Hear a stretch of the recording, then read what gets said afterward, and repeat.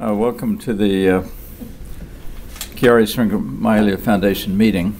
And I should mention that we have met every 3 months now for the last 5 or 6 years. So this is really an amazing performance. And we've managed to get first-rate speakers.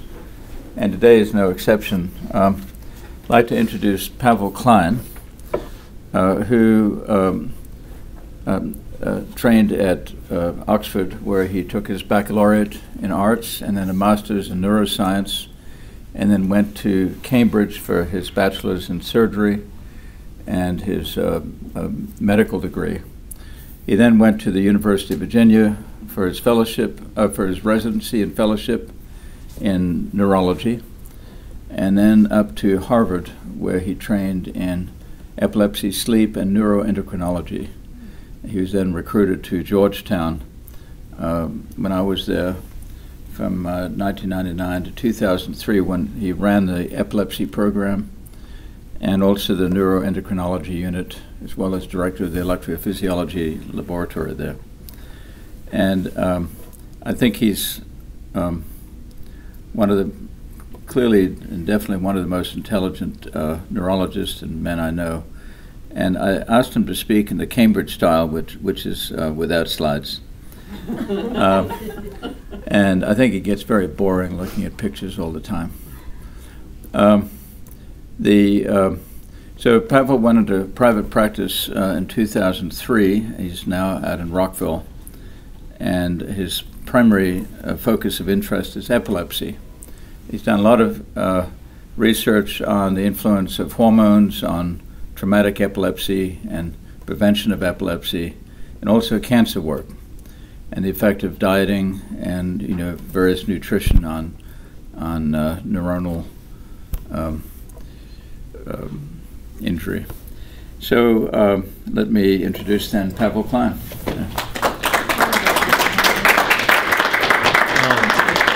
Thank you very much for having me here, Fraser. I don't know whether I should thank or scold you for the introduction. I can in no way live up to it, so thank you all the same.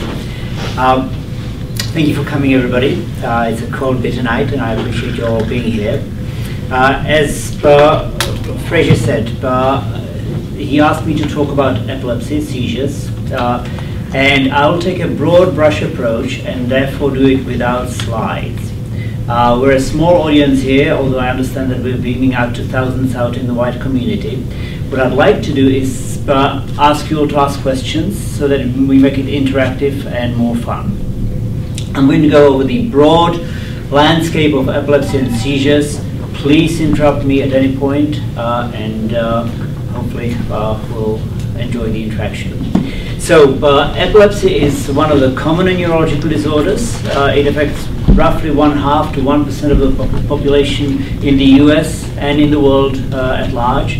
It's probably similarly prevalent in the developed and developing world, maybe a little more so in the developing world because of infections. The prevalence and incidence of epilepsy has not changed much over the years. The etiology of epilepsy is very, very varied. And it falls into 2 broad categories, or I should say 3 categories.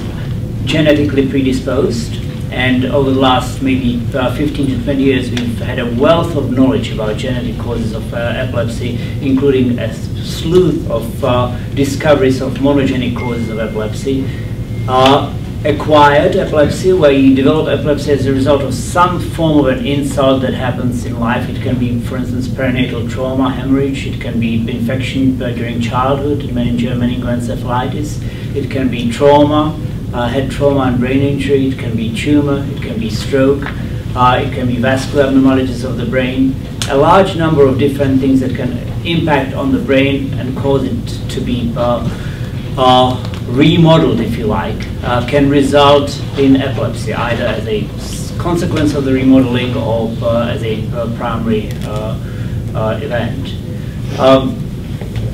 And then you have a large group of patients whose epilepsy is what used to be called cryptogenic.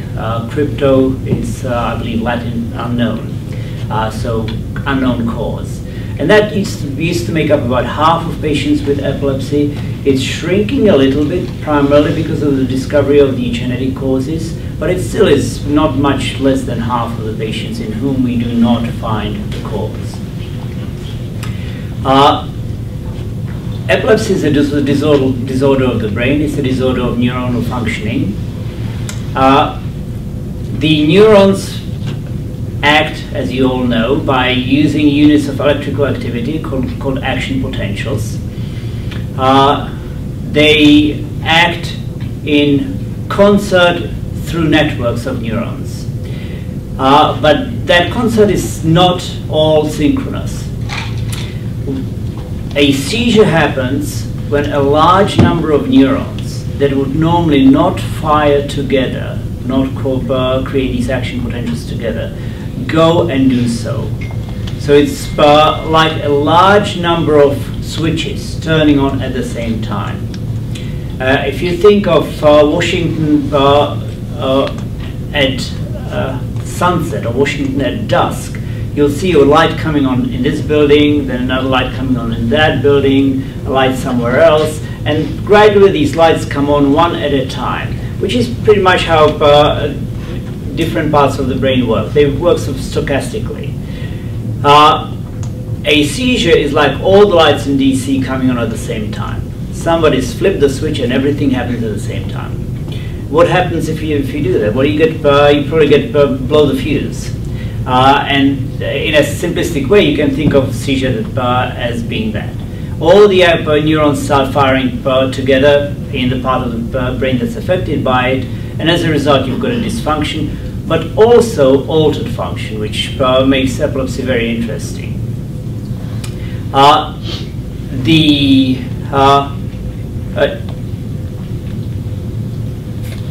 The physiology is linked to the chemistry.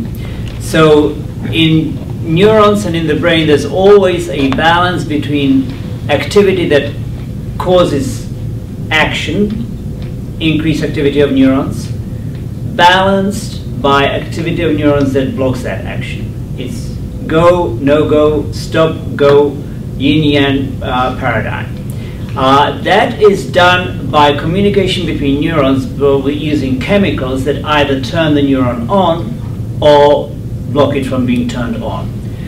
There is a large number of these chemicals, and the chemicals that do the communicating between neurons are called neurotransmitters.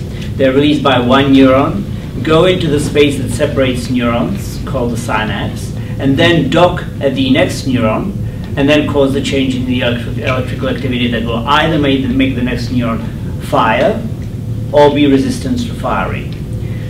Two most commonly used chemicals that are used by the brain are one called GABA, which is an amino acid that does blocking of electrical activity in neurons, and one called glutamate, which is an amino acid that increases electrical activity of neurons. And the general thought about neurochemistry and pathophysiology behind seizures is that there is an imbalance between the excitation of neurons and inhibition of neurons, number one. And number two, that more neurons act together in synchrony than is normally the case. So you've got one, increased excitability of neurons because of imbalance of the excitation inhibition, and two, increased yoking of neurons to work together in concert in synchrony. The chemical imbalance is a little akin to what happens in movement disorders. But in some of the movement disorders in dystonia, and for that metaphor in Parkinson's disease, you've got change in neuronal activity in such a way that certain types of neurons in certain structures of the brain predominate and cause dysregulation of the muscle tone. And in a way, seizures acting in different parts of the brain are similar but much more short-lived. So in dystonia, you've got that imbalance and that change in the motor activity for a long, long period of time. It's chronic. In seizures, it is episodic for the most part. So you've got the neurons go and fire together briefly and then go back to their functioning, normal functioning for a while, and then it may happen again. That's sort of the background of epilepsy. I think the greatest interest to everybody who's a patient is how does it affect me, what does it look like, what can I do with it, or what can I do about it.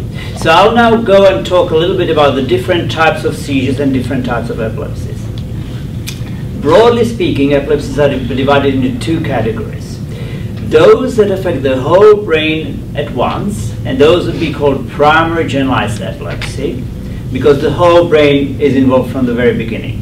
And those that may start in one part of the brain, the right front or the left back or the right temple or the left temple, and may stay there or may spread. And those are called focal or partial or localization related epilepsies. And the symptoms of the two groups of epilepsies, the primary generalized and the localization related, differ. And the symptoms, particularly of the localization-related epilepsy, are very much dependent on the part of the brain that is affected. So with the primary generalized epilepsy, you've got several types of seizures that affect the span of the life. Four main kinds of seizures. So this is one type.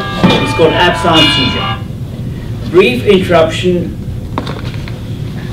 of consciousness, 3, 10, 15 seconds, followed by immediate resumption of activity. So you would say, well, what's the big deal? This doesn't affect anything. Why do you bother about it? While the activity is brief, it does interrupt functioning. This type of epilepsy, which is called absence, as in absence in French, affects children primarily. It starts usually in the first or the second decade.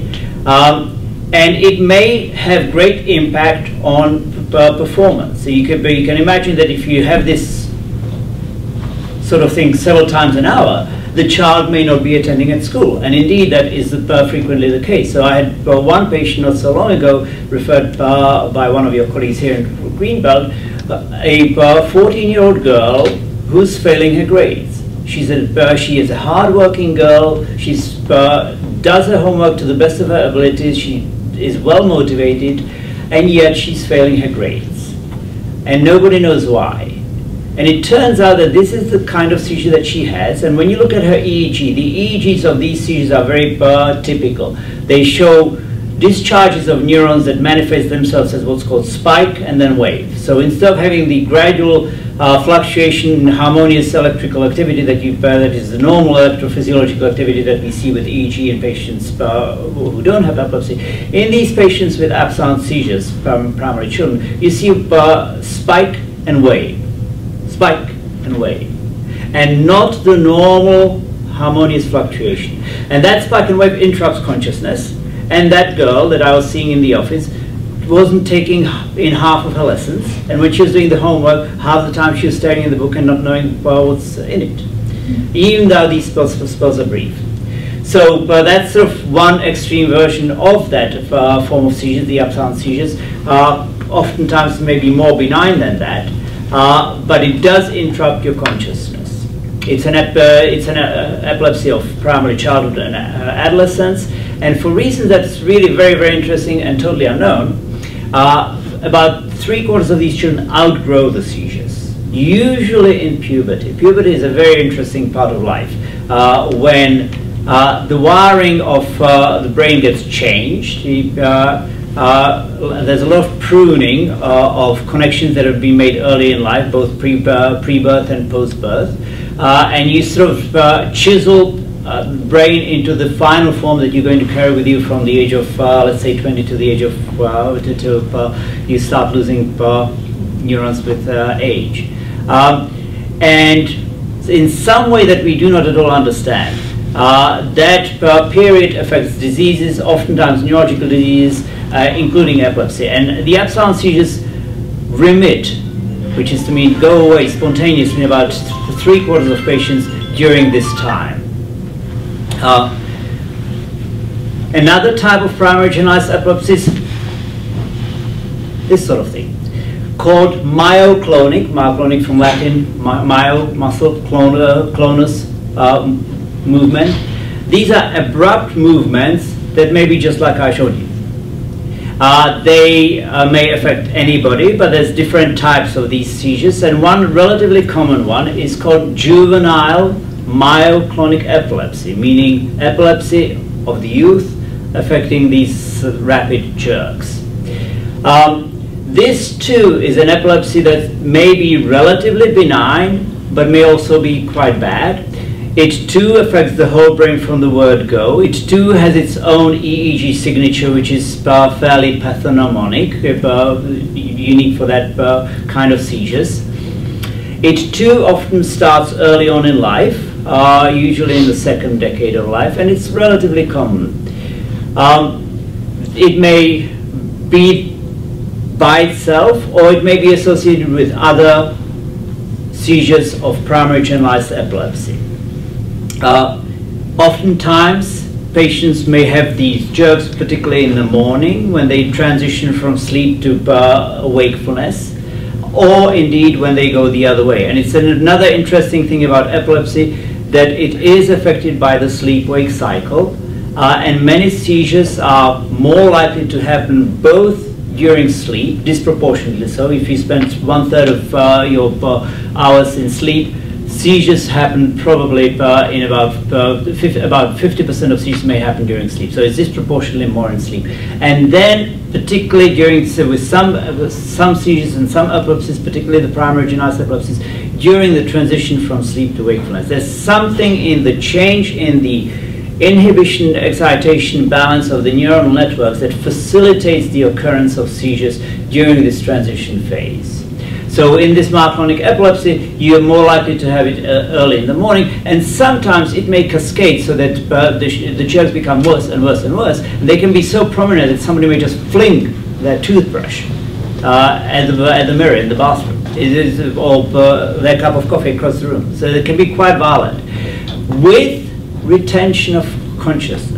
And that's often confusing for us physicians who tend to associate seizures with loss of consciousness. But sometimes these jerks may escalate and then result in the generalized tonic-clonic seizures. My first week as a medical student in Cambridge, we went to lectures, and there was a wonderful neurologist who was grey-haired, every inch a gentleman, spoke slowly and very clearly, and all of a sudden he was on the floor jerking like crazy. And we were all going wild. What do we do? You know, in medicine for 4 days, and here is a great teacher in the middle of a convulsion on the floor. And he did this for about a minute. He was very unnerving. And at the end of it, he stood up. So I can't do that. He was demonstrating generalized convulsion, which I don't think I can do. I heard Fraser's really good at this.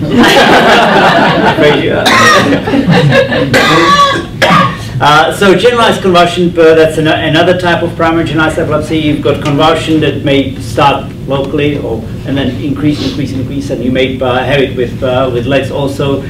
And you will be unresponsive during it, maybe on the floor, may have clenching of the jaws, may have foaming of the mouth, may have respiratory depression and cyanosis. Often very, very scary. Subside spontaneously, usually within half a minute to 2 minutes, with often prolonged post-ictal drowsiness, sleepiness, confusion. A sister version of that convulsive seizures is tonic seizures. And there you may have different types of increased tone, just like you do with dystonia, but it's in the generalized tonic seizures, it's more generalized. So what you might have is this: arching of the back, arching of the neck, extension of the legs, extension of the fingers, extension of the feet, and plantar flexion of the toes. All very, very stiff. Patients are rigid as a board. And then sometimes you may have the two combined, relatively commonly. And you may start with a tonic seizure and then go from that to this sort of thing. So the tonic may issue into the clonic. The tonic seizure is also extremely worrisome for somebody who's watching it, particularly a family member. You've got the patient unconscious, stiff as a board, and it looks like they're going to snap. The amount of strength that goes into that hypertonic situation is phenomenal. You've had situations where people go into the seizure in a situation where somebody wants to stop them. Let us say it's a scene of crime and policemen may be thinking that something bad's happening. And you can have 4 strong men trying to prevent a small woman from doing this, and they fail. The amount of strength that goes into it is just phenomenal. So these are generalized tonic-clonic seizures. They often happen without a warning, usually without a warning. Sometimes may be uttered by a cry, followed by respiratory arrest or depression, and then the tonic activity. There may be tongue biting. There may be loss of continence, both of urine, which is more common, and of feces, which is less common. Like I said, the duration is usually half a minute to 2 minutes, but it may be followed by prolonged post-sickle confusion and drowsiness. Generally speaking, talk of duration of seizures. There is a golden rule that most seizures stop within 2 minutes, a couple of minutes meaning 2. About 90% of them do. So for people who are concerned about their family members or patients themselves, and they ask, should I go to the emergency room every time I have a seizure? The answer is that if you've got a regular seizure that's relatively, that's within these 2 minutes, you don't need to. About 10% of seizures may last longer than those 2 minutes. And in that case, you've got a 90% likelihood of the seizure becoming prolonged and possibly going into something that's called status epilepticus, which is a very long continuation of seizures, much longer than these 2 minutes, maybe 30 minutes, maybe longer. And it is associated with high possibility of brain injury, poor outcome, including sometimes death. So if you've got seizure that lasts longer than 2 or 3 minutes, you should go to the hospital, the emergency room, to make sure that you're in a safe environment where they can stop the seizure. So these are the primary generalized epilepsies, and they are again of 2 broad categories. One are the genetic causes that do not affect other aspects of brain functioning. And these occur in otherwise healthy individuals who may have these seizures but otherwise develop normally and have a normal life. There have been a number of genes identified with these seizures, the number of single gene mutations that affect different aspects of neuronal firing and neuronal transmission is now very large indeed. And then you may have a smaller group of patients who have these generalized seizures that have them in the context of overall brain damage. Some of these may also be familial genetic, some of them may be non-genetic due to, for instance, prenatal injury. An example that you can think of is a child with who had rubella infection in utero when she was pregnant. That infection has damaged the brain severely. That child develops very poorly, and as part of that, he may or she may have these generalized seizures of different kinds. The treatment for the primary generalized epilepsy is usually such that patients respond well to medications. About probably 80% of patients treated with primary generalized epilepsy that's not due to an underlying bad brain process respond to medications in such a way that they're seizure-free, take the medications and go about that normal life. About maybe 20%, give or take, of patients have what's called refractory epilepsy, the primary generalized epilepsy, and refractory means not responsive to medications. And then it may be a challenge to find treatment, and you may use different drugs, different approaches. So those are the primary generalized epilepsies. The localization-related epilepsy has seizures that are divided into, again, two broad categories. Those that affect consciousness, and those are called partial complex seizures, and those that do not affect consciousness, and those are called partial simple seizures. That's sort of a nomenclature that's in the process of being changed. We physicians, when we get something right, like everybody else, get bored, and so we start thinking about it, and then we come up with things that make it more complicated and less easy to understand. And that's what we've done with epilepsy classification in the last 5 years. So instead of having two categories, now we have 15, and nobody can remember them, and those people who thought them up are really happy because they have a role in life.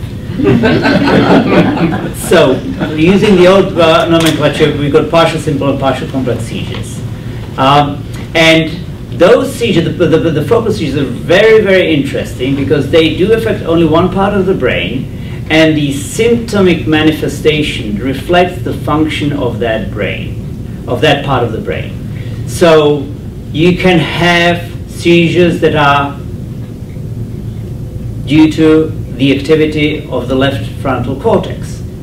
Down here in the area that affects the thumb, causing continuous seizure, but with movement of the thumb and nothing else. And if it goes on for long enough, if it's like status epilepticus, it's called epilepsia partialis continua, partial epilepsia continuous. Or you may have something similar, but instead of twitching, I may have a burning sensation of the thumb or numbness of the thumb. And then the seizures also on the left side of the brain, but in the parietal lobe. Or I may start seeing stars and strange visual hallucinations if I have seizures coming from the occipital lobe. The commonest site for focal seizures is the temporal lobe. And you may have diverse symptoms, and some of them indeed make it difficult to tell whether the patient is having seizures or not. So you may have typically hallucinations of smell. You may smell something, usually something unpleasant. Sometimes patients can't describe it. It may be like burning rubber or rancid butter, unpleasant stuff that is not there. And that may be all, or that may be the beginning of spread of the seizure with other symptoms. When you have those seizures, they're called uncinate seizures. You have involvement of part of the temporal lobe that's on the inside of the temporal lobe and involves the hippocampus part of it that's called the hook or uncus. You may have hallucinations of taste. You may have a funny feeling, something strange in your abdomen, rising up the chest and into the neck, and you can't really put your finger on it, but it's something not fun. And you may have, and that's because of involvement of the autonomic nervous system in the part of the temporal lobe that's involved. With the autonomic nervous system, which is relatively commonly involved with temporal lobe seizures, you may have sweating, you may have palpitations, you may have pallor, you may have sudden urge to defecate or to urinate. All of that is part of the seizure. You may have a sensation that the world is spinning around you. These are all sensory or autonomic symptoms. You may also have emotional symptoms. Relatively commonly in patients with temporal lobe seizures, you'll have fear. The child suddenly, for no reason at all, gets scared and clutches at mom's clothes. No reason at all. Eyes go wide, child's pale. Anxiety is and fear and anxiety are common manifestations of seizures, as is panic attack. And it can be very difficult to distinguish those from psychiatric disease sometimes, because you get fear and anxiety and depression with psychiatric diseases, and you may have them episodically with seizures. You may have what's called mnesic symptoms, where you have disturbance of thinking and memory. With memory, you may commonly have something called déjà vu, which is French for having seen already. And you have a situation where you're looking at a totally new building, and you are sure all of a sudden that you've seen it before, and you know that you've been in this situation before. You can't know why, but you know you've been there before. And you haven't. Very interesting. Something in the brain is sort of making a misconnection switch, and you have a feeling that you've experienced this before. You've got a false intonation of a memory of an event that hasn't happened before. You may have the very opposite of that, something called jamais vu, never having been seen before. And you have a situation where you're looking at somebody that you've been with for a long time, and suddenly you don't know who they are. Or you're in a situation where you're in relatively frequently, and suddenly you feel like you've never been here before. And those are all disturbances of memory switches, if you like. You may also have a disturbance of cognition. You may have trouble with speech. If you've got seizure affecting the speech areas, you may have trouble understanding speech or speaking. And you may have the disturbance of awareness of space. Everything may look very big or very small. You may have a sensation that you don't belong to yourself, that you're floating above yourself. And in patients with temporal lobe seizures, all these things sometimes come together. And it's a really interesting phenomenon. When they come together, the experience is not unlike that of taking recreational drugs that are psychoactive. LSD is a very good example of a temporal lobe seizure. You have very similar symptoms. And the reason, presumably, is because during the seizure, the brain does something that it very rarely does when it's under active control of the conscious parts of the brain.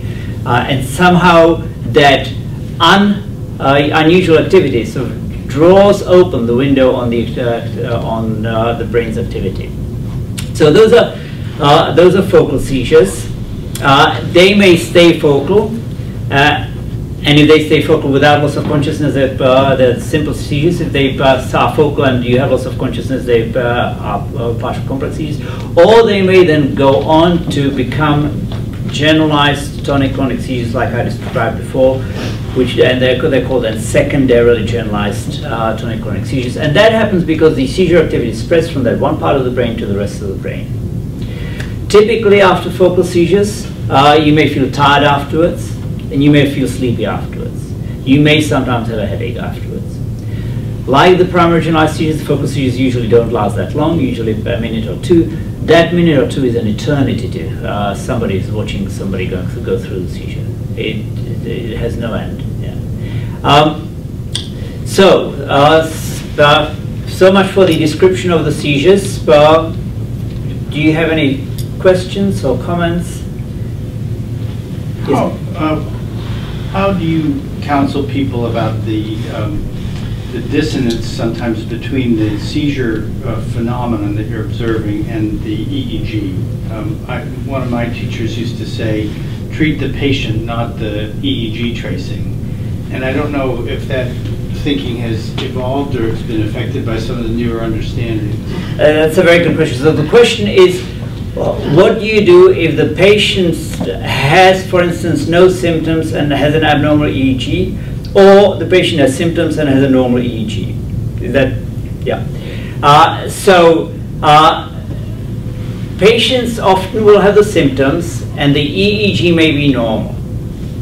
Why is that? The EEG picks up changes in electrical activity of the brain that are very, very small. The brain is a gigantic network of electrical activity, but each part of that electrical activity is very small. And we are recording it with crude electrical measurement devices on the skin for the most part. What happens to the electrical signal? Let's say that it's coming from the very surface of my left frontal lobe when I was doing this. That signal, you've got, let's say, a billion of neurons were firing together to cause a seizure. And that generates a large pool of electrical activity that is propagated up to the skull through the layer of wrapping that protects the brain, the meningeal layers, through the fluid that surrounds the brain, through the skull, through the muscle, through the fat, through the skin. All these layers filter out the electrical signal so that by the time it reaches the skin, it's tiny, tiny, tiny, and we then amplify it.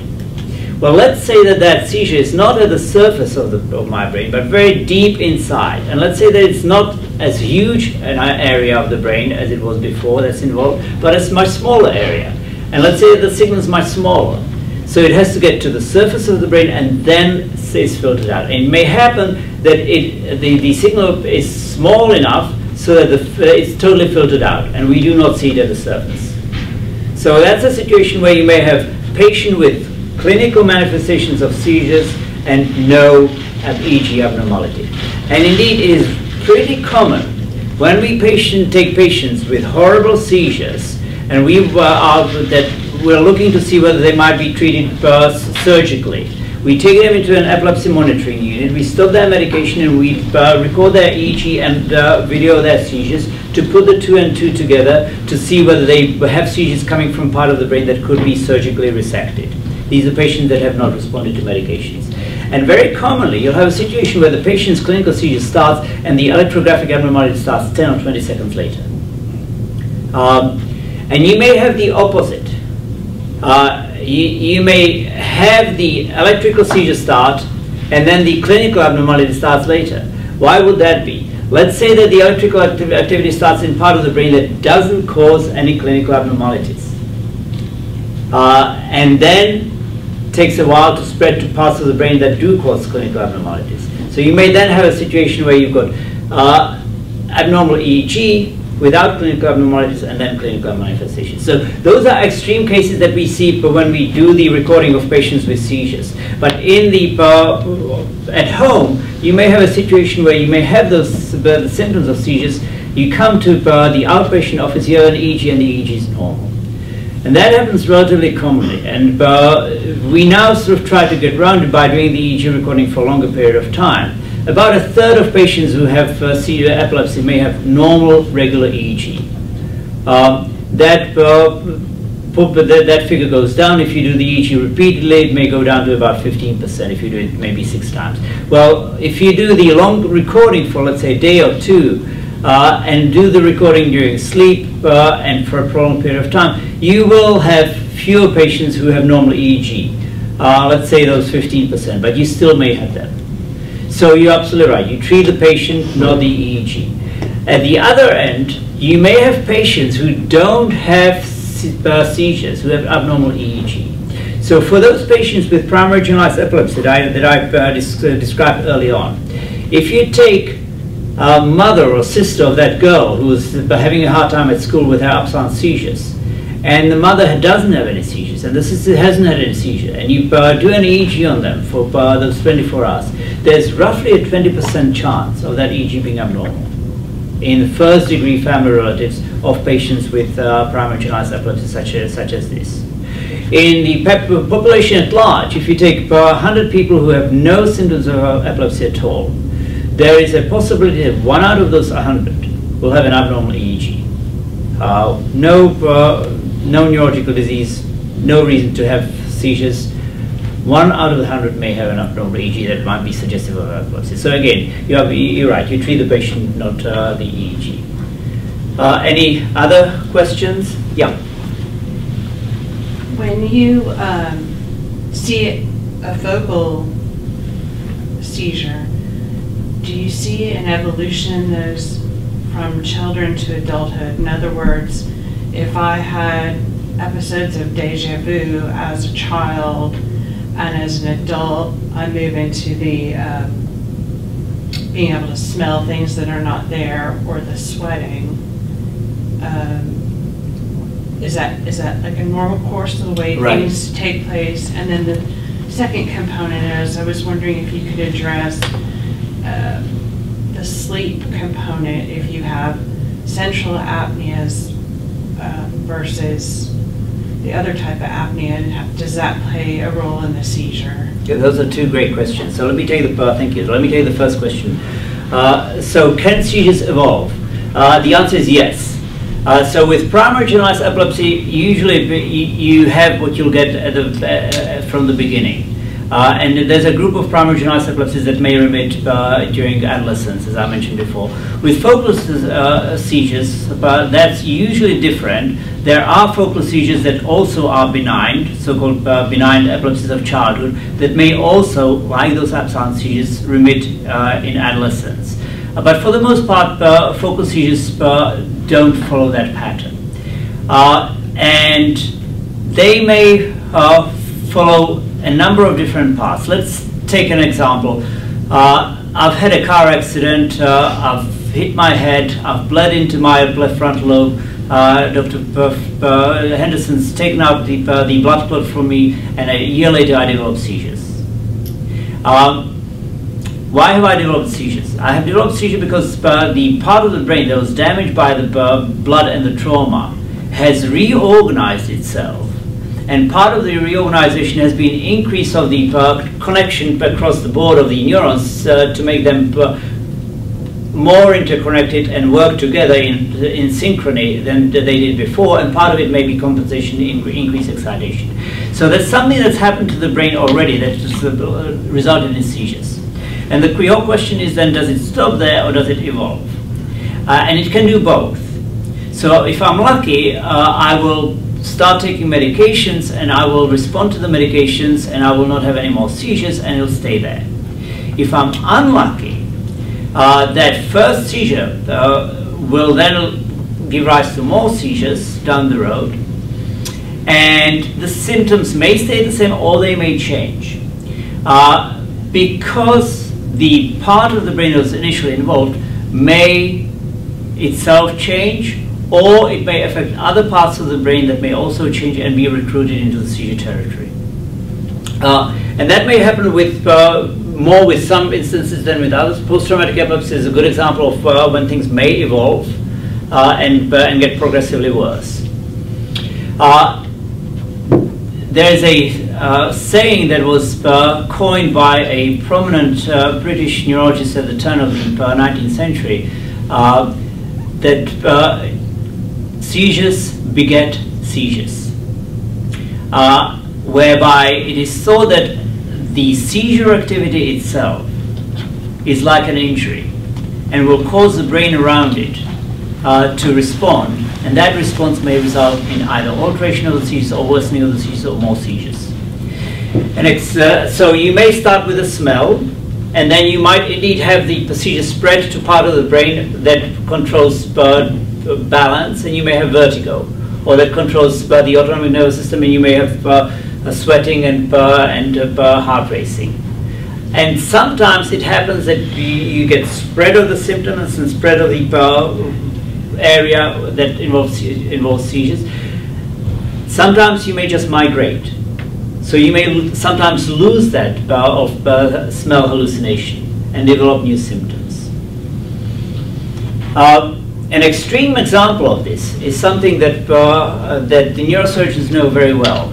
So about 1/3 of patients with epilepsy don't respond to medications.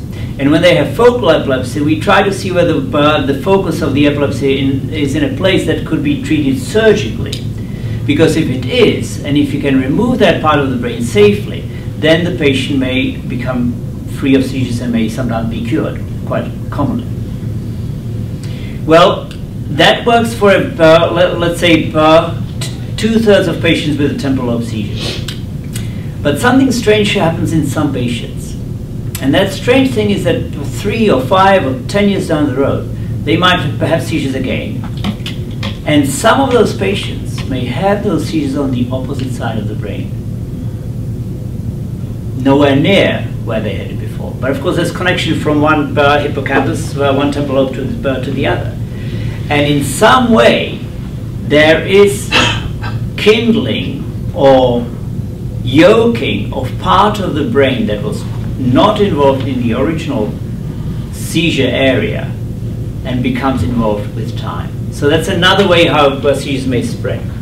A third way to, the third part of the answer to your question is the following. The part of the brain where the temporal lobe is happening may, or where the seizure is happening partly, may with time get damaged. And this is most particularly prominent for temporal lobe seizures and most particularly prominent for memory. So I'll give you an example. A young woman that I've been seeing now for 15 years developed seizures in her second decade at the time of her menarche. She's now in her early 40s for no good reason at all. And the seizures were initially not that frequent and then became more frequent, just like we discussed now. She sort of conditioned that part of the brain, or the seizures conditioned that part of the brain to having more and more seizures. And then she started not responding to medications. And the seizures came from one temporal lobe, and they were potentially treatable with surgery. So we went through the surgical, pre-surgical workup, and she had a young child, and she, as some patients do, decided not to do the surgery because she was scared, as people are, of the risk of doing it. This was 6 years ago. Now, she has trouble with memory. Now she would like to have this surgery done, and now both temporal lobes are seizing. So it can evolve, and it can have consequence both on the seizures themselves and on the part of the brain that is affected by the seizures. So that's the first question. I'm sorry it took so long to answer it. The second question is about apneas and seizures, and sleep and seizures in general, apnea and seizures in particular.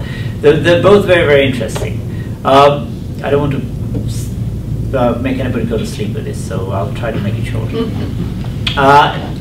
Seizures are more likely to happen at night, like I said, for reasons that we don't really understand. There's two possible explanations. One is electrophysiological, that there's something in the way sleep regulates the functioning of the brain that makes it more prone to have seizures. And indeed, when you go to sleep, the EEG changes in such a way that it becomes much more rhythmic and slower. So that rhythmicity maybe allows the seizures to come through. The slow rhythmicity allows the seizures to come through. The second aspect may be hormonal. So there's pretty profound changes in hormones during sleep and the diurnal rhythm. So at midnight you have lows of cortisol that become then high at 8 a.m. and with it temperature changes, lows at midnight, highest in the morning, and a bunch of other things change. Seizures are sensitive to fever. Seizures are sensitive to hormones, including steroids, including adrenal steroids, including gonadal steroids that fluctuate. And it is possible that part of the change in seizure manifestation with sleep may just be coincidental with the hormonal changes, but we don't quite know that. Now, apnea is a separate topic. So, apnea and seizures coexist more commonly than you'd think, than would happen by pure chance. Apnea, of course, is very common. It's about 10% of men, about 5% of women who are premenopausal, and then after menopause, the ratio equalizes. Apnea is more common in patients with epilepsy, and patients with epilepsy are more likely to have apnea. So how do the two relate? If you have apnea, what happens? Apnea is Greek for no breathing. And what happens is that at night,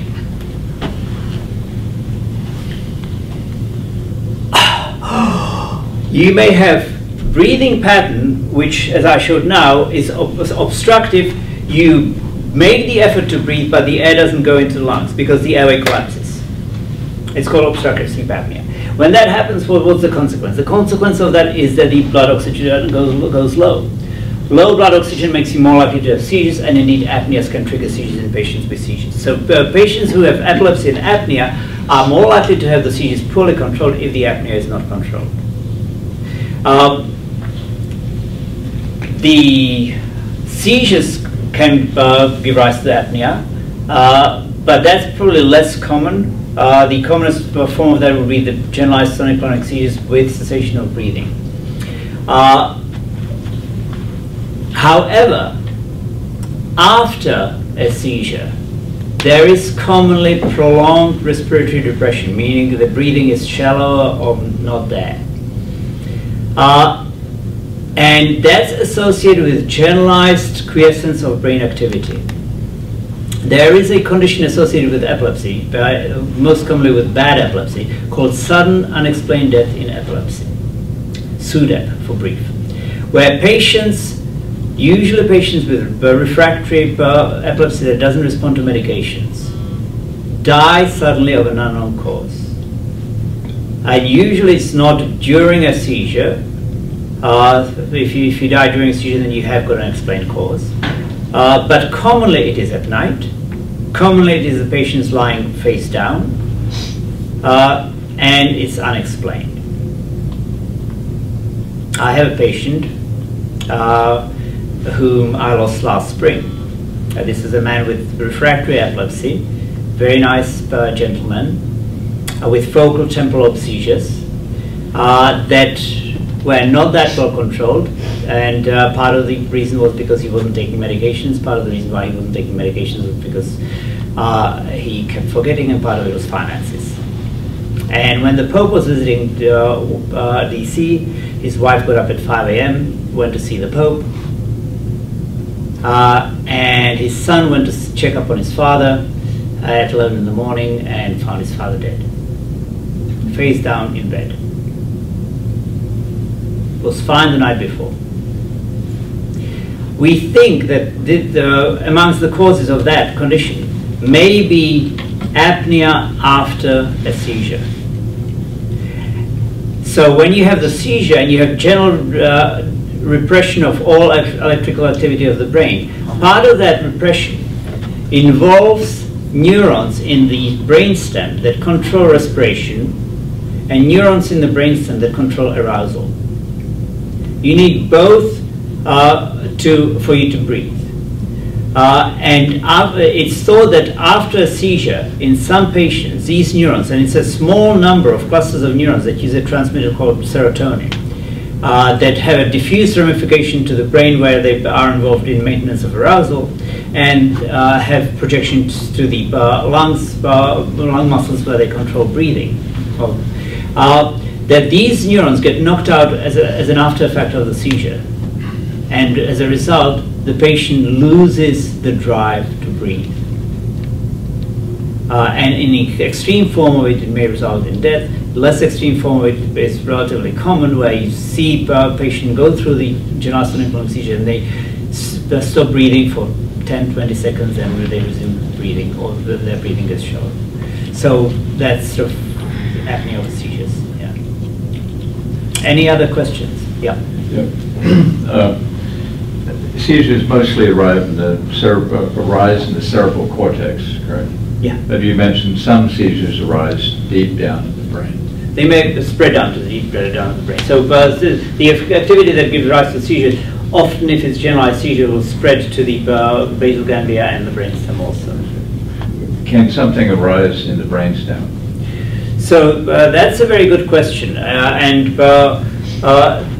the general answer is I don't know. There is a type of seizures that is well recognized that comes outside of the cortical parts of the brain, and that's hypothalamic seizures caused usually by a condition that called hypothalamic hamartoma, which is a malformation of the brain affecting the hypothalamus. The hypothalamus is part of the undersurface of the brain that's involved with regulation of hormonal functioning of the body, and it is not involved with the cortical functioning of the rest of the brain. But some seizures do arise from there. The hypothalamic seizures. Those seizures have as for seizures arising from other parts of the brain, I don't know that there is any firm evidence, but it's thought of, it's been suggested that seizures may arise from the nuclei of the basal ganglia nuclei and lower, and sometimes that you may have dystonic seizures arising from the central pathways of the brainstem. But the evidence is sort of mixed. And what's your diagnosis, or what's your definition of a dystonic seizure? So you caught me there. Maybe you should answer that. No, it seems to be. So dystonia and seizures are very interesting. You can indeed have dystonia that's due to seizures. So when I do this, I may have a seizure. With seizure, this is going to be episodic. It's going to last for a finite period of time. And I'm out of my depth here, but so please correct me if I say things that are not right. But with dystonic movement disorder, you're much more likely to have it for a prolonged period of time. Right? You may sometimes have similar dystonic movements. You may have this, which can be regular dystonia, or it can be dystonic seizure. The difference here most likely will be the duration of the event, which will be short lasting in patient with seizure than in patient with dystonia. In patient with seizure, by and large, their dystonia will come from abnormal cortical activity. You may have situations where you've got this as a prolonged seizure, status epilepticus, the epilepsia partialis continua that I spoke about before. I have a lady who's got a patient who has got recurrent meningiomas that have come back again and again and again. She's been operated on 3 times, she's had radiation twice, and she gets these dystonic seizures. And in her, it may last a long time, but by and large, that's not the case. By and large, if the dystonia is due to seizures, it's going to be short-lasting and will then lead to relaxation and resumption of normal motor activity. Whereas with movement disorder dystonia, it may be much longer.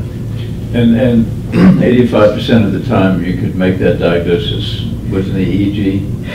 You should be able to make that diagnosis with EEG, yes. Yeah, 85%. And also those other seizures you talked about, the gustatory and the anxiety, phobias, jamais vu, they would all show up with epileptic foci. They may or may not, but like we discussed before, you may have those patients with normal EEG for the reasons that I've discussed earlier. If you do a longer EEG, you have a higher likelihood of picking something up. But you still will have a proportion of patients and you may have nothing. And I'll give you another example. I had a patient who had olfactory hallucinations and autonomic manifestations as part of seizures, and they were relatively frequent and didn't respond to medication, and we brought him in for possible pre-surgical workup. That patient was in the EMU for 7 days, and for 7 days he didn't have a single spike, and then he started having seizures. No spikes. So if I'd done his EEG on outpatient basis and I'd monitored him for 3 days, I would have seen nothing. But he did have seizures. So you still have patients who may have normal EEG and may have seizures.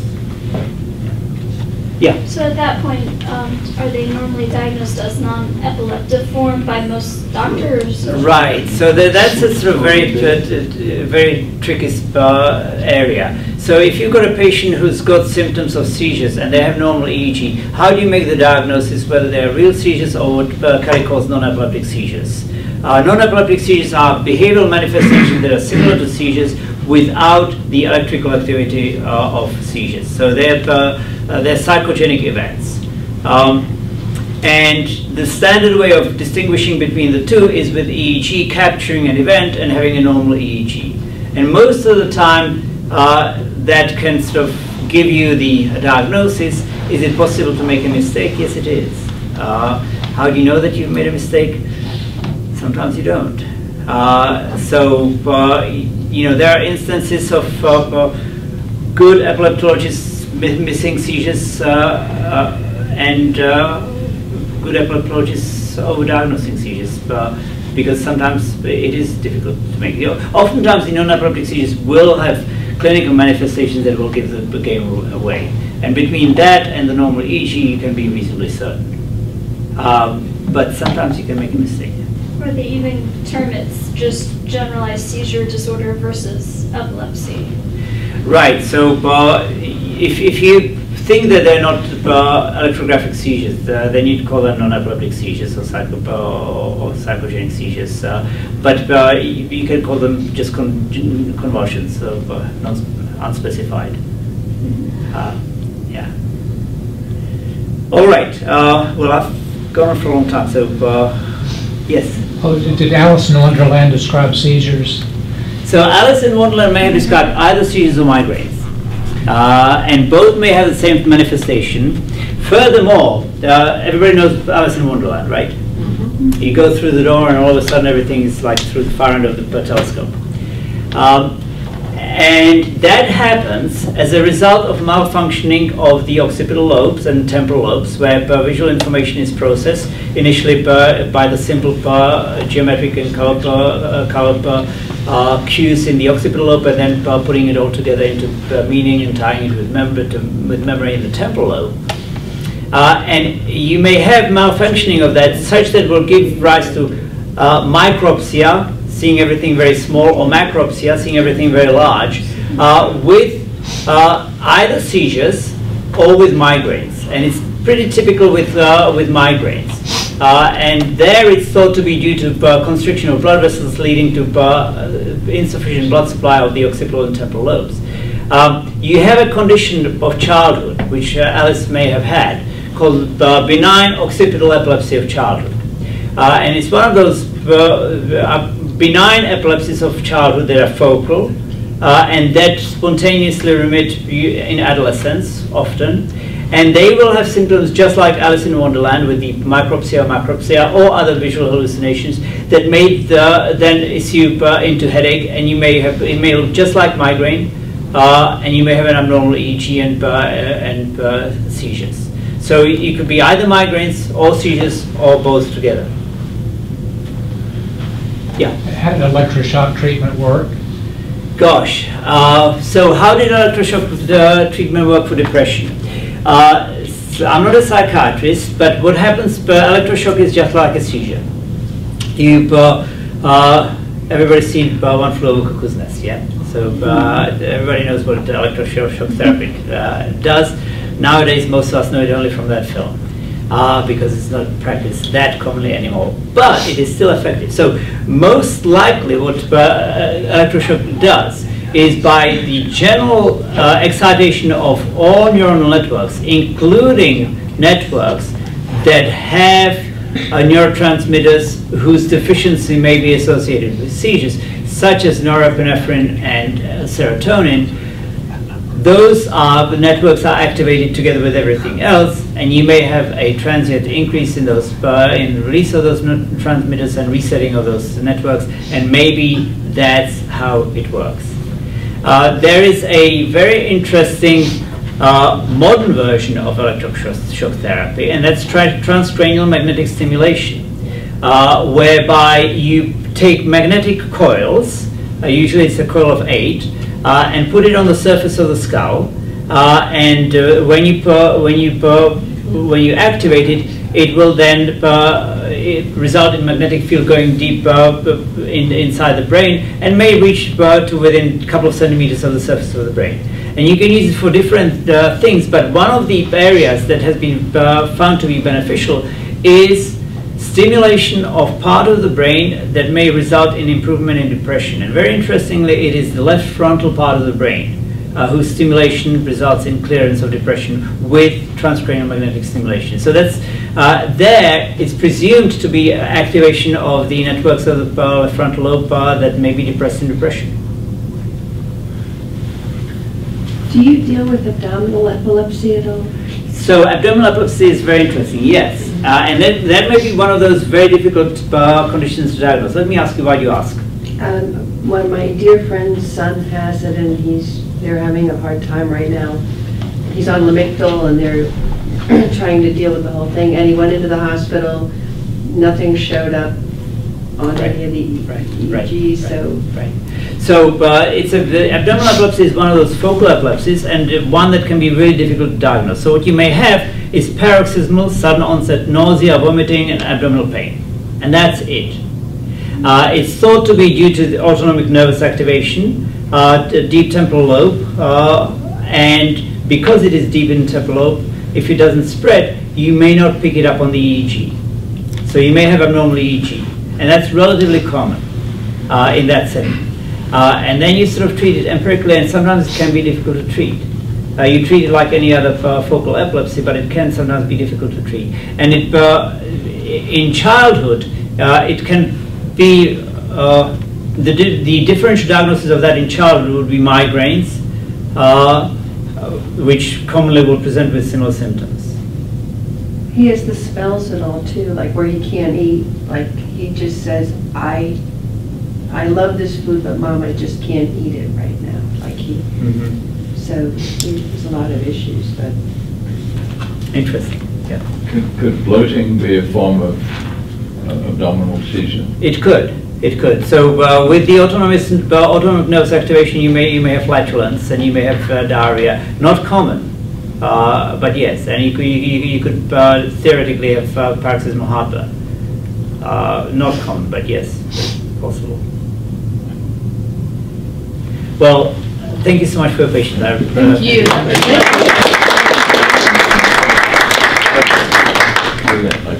Absolutely. Thank you very much, Dr. Klein. Our next talk will be April 13th, Wednesday, and Michael Healy will be coming down from Providence, Rhode Island, to talk about the physical therapeutic aspects. He has a doctorate in physiotherapy and osteopathy, and I think he's the best, one of the top guys in North America. So thank you, Dr. Klein. That was Thank you. Wonderful. That was brilliant. Thank you. See you all.